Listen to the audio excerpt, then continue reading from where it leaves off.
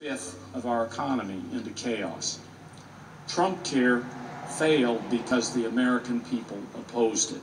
Americans spoke out against it in record numbers. Trump Care failed to pass 4 times. We hope now we've put that to bed and we can move on. But rather than listening to millions of Americans, President Trump has responded by sabotaging the Affordable Care Act. His reckless behavior is already causing chaos in the marketplace. His actions have hiked up the cost of premiums. He has sent out-of-pocket costs through the roof. And instead of helping Americans get better health care, he has put it out of reach for millions. I commend my colleagues, Senator Alexander and Senator Murray. They have found a bipartisan solution to this new health care crisis caused by our president. I urge Leader McConnell to put it on to the floor. But the Affordable Care Act isn't the only health care program at risk. The president and Republicans are letting funds run dry for other critical health programs. Last month, the Children's Health Insurance Program expired. CHIP insures almost 9 million children across the country, including over 11,000 kids in my home state of New Mexico. The Community Health Centers program also expired last month.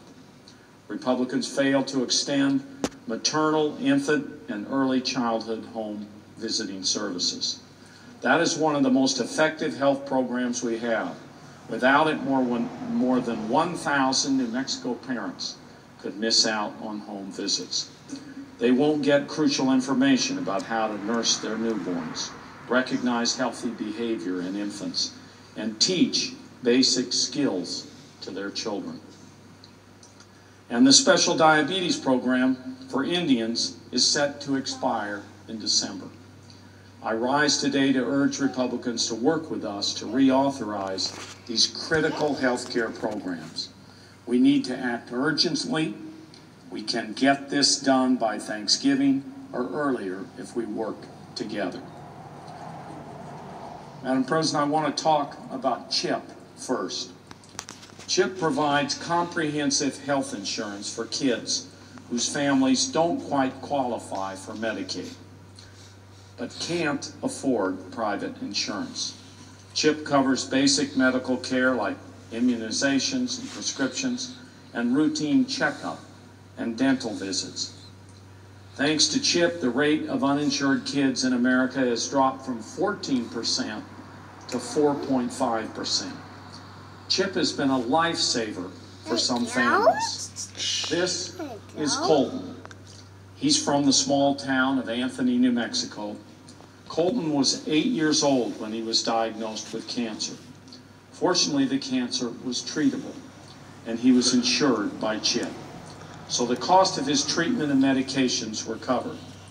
Without CHIP, Colton's family would have had to pay hundreds of dollars a month for his treatment, the cost of a month's rent. Families should not have to choose between life-saving care for their children and a roof over their heads.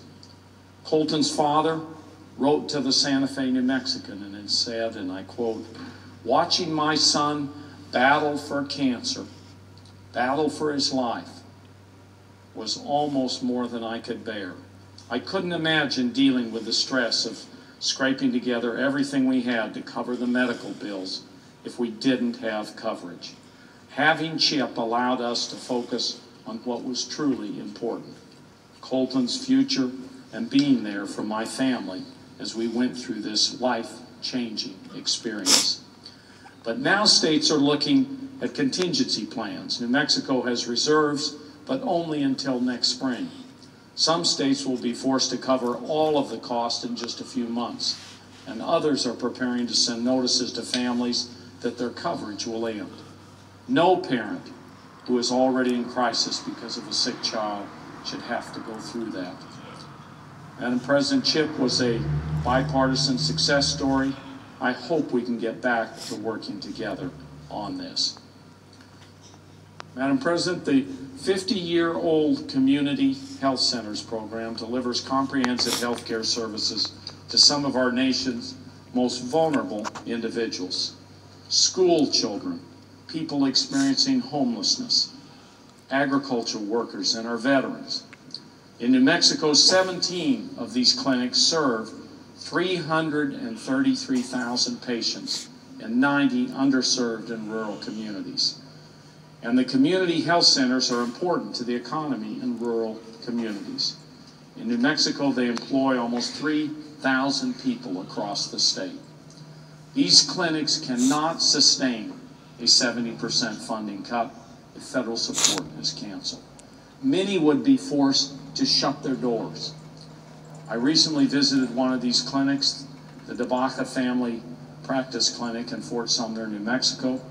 It provides high-quality medical services to over 3,000 patients. Over 1/5 of its patients are children. Another 1/5 are seniors. But if funding runs out, the DeBaca Clinic will be forced to start laying off essential medical staff and to reduce its hours.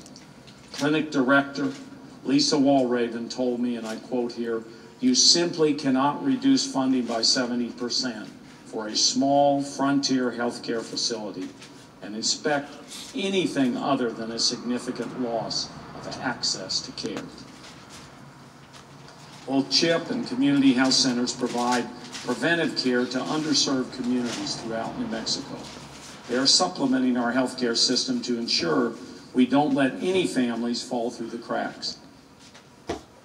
Indian country also depends on these programs and others like them to provide vital care to their communities. The federal government has a trust and treaty obligation to provide health care to Native Americans. And yet the Indian Health Service is severely underfunded. CHIP and similar programs help supplement care that the Indian Health Service can't provide. CHIP currently covers more than 1,400 Native American children in New Mexico. Allowing these programs to expire would betray our treaty obligations. Another program cited that is critical to Indian country is the Special Diabetes Program for Indians. It provides grants to Native communities for diabetes treatment and prevention. Without proper treatment, diabetes can lead to limb amputation and kidney failure. The disproportionate impact on Native Americans is a public health problem we can't ignore. This program is making real progress. It helps fund over 300 Native health programs in 35 states, including 29 programs in New Mexico. They help educate communities about how to prevent diabetes and provide care so Native patients can manage their diabetes more effectively. It is one of the most effective public health initiatives ever undertaken by the federal government. Diabetes-related kidney failure has dropped 54% among Native Americans. In some states, like Alaska, leg amputations among Native people with diabetes have decreased more than 68%. This program literally saves life and limb. Program directors across Indian country tell me that without this funding, they will have to start laying off staff and limiting their diabetes programming. We need to provide funding to tribal communities so they can invest in projects that will be more effective in preventing diabetes over time. Congress must act to allow this successful program to reach its full potential. We cannot allow diabetes to become a death sentence in Indian country once again. Mr. President, the failure to fund CHIP, failure to fund community health centers, home visiting services, and the special diabetes program will force families into another health crisis. Every day we neglect these programs, more people will suffer. These programs have years, sometimes decades, of proven success. The American people want Congress to work together to come up with bipartisan solutions. Most of these programs were created through bipartisan cooperation. Let's get back to that spirit and work together for the American people again. I yield the floor.